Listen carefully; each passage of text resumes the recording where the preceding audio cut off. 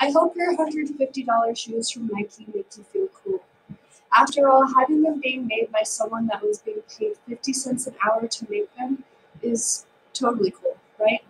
And that vest that you got from Forever 21, yeah, that was made by a worker who was being paid 12 cents per vest, making almost $8 an hour. As citizens of a developed country with rights, when we hear the words made in China, we don't really think about how it was made. Today, I will be exposing the truth behind sweatshops. I will be showing you how awful the working conditions are there, and defining what a sweatshop actually is, and what brands still use them today, as well as how we can eliminate them. And it should be clear as to why you should not support sweatshops as a way of production. When most people hear the word sweatshops, they think of an old, rundown building filled with rows of workers operating almost like robots. And although the visual of sweatshops do vary based on their location, that's pretty much what they are. In fact, the Oxford Dictionary defines a sweatshop as a factory or workshop, especially in the clothing industry, where manual workers are employed at very low wages and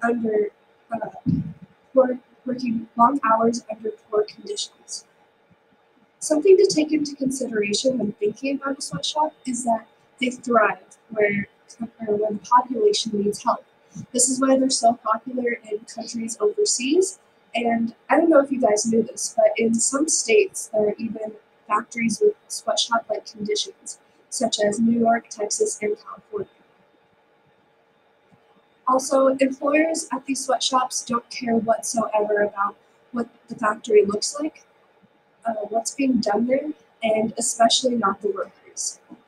As seen in an article on the Missionaries of the Sacred Heart's website, there are several stories of employees talking about their harsh experiences in these sweatshops. In fact, a worker in a factory in Bangladesh, India, recalls mattresses leaned against the walls for the few hours that they had to sleep before returning to work.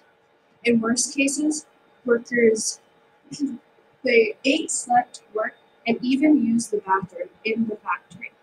So these workers are literally sleeping in the factory in which they work, while we get to go home, sleep in our nice made-up beds, in the pajamas that they have to sew for 12 hours straight. Now that you know a little bit about what a sweatshop is and the conditions there, I can get to exposing the factories that actually use them. So I talked a little bit about Forever 21 and Nike using sweatshops, but there are so many more that can be added to the list, such as, I know it's going out of business, so it won't really matter in the future, but Victoria's Secret.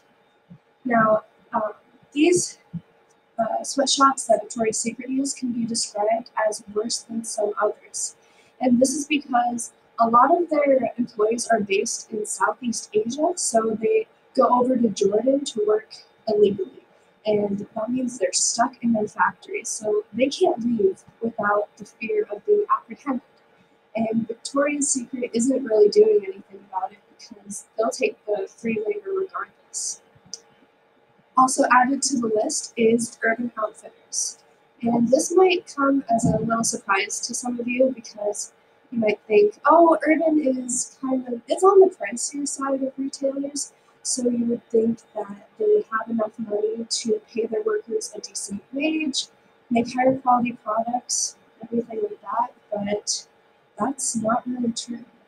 In fact, Urban Outfitters is already a controversial company as it is, and in 2015, according to GoodOnYou.eco, they were in the midst of yet another scandal, this time regarding labor rates. So they actually they tricked workers into working one weekend for free, disguising it as a training day. And this might seem like a harsh reality to face for us, just hearing about it, but these people are actually living it. Now, for those of you that have heard my last 2 points and are ready to put an end to sweatshops, I have some advice on how you can do that. And they're actually pretty doable, I guess. They're not that hard at all. So the first one is evaluating the clothes you're already wearing. You could go into your closet and make piles of good versus bad clothes, for lack of a better term. And you can also, if you don't want to wear them, obviously you would want to wear them if you're supporting sweatshops. You could store them away in your closet, or in some cases you might just have to give them away.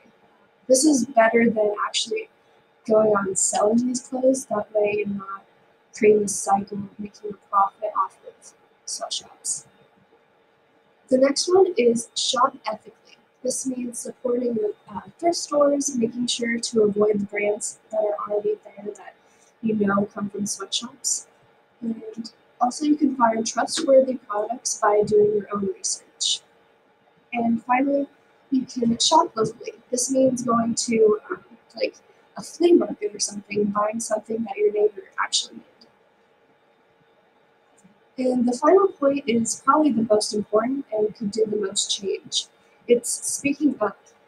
If you have your favorite company and you learn that they're using sweatshops, then you need to demand a change. As Kim Hunt said on relevantmagazine.com, words like demand are pretty strong, but we have to use strong words when it comes to human rights. And even if the companies don't offer a rebuttal or they don't change their ways immediately, it doesn't do any harm to just speak out. In conclusion, I hope the things that I've talked about today have changed your outlook on how clothes are made and sometimes the terrifying consequences of them. If you don't find it disturbing that there are, if you don't find it disturbing that these things are going on in factories overseas and even in the United States, that companies that you all know and love are still using them and making a profit off of them, and that it's so easy to make a change just by doing 3 little things, then I just have one question for you. Are you really willing to endanger somebody's well-being for the sake of looking fashionable? It's time to wake up, become conscious of what we're buying, and save those who can't save themselves by putting an end to sweatshops. Thank you.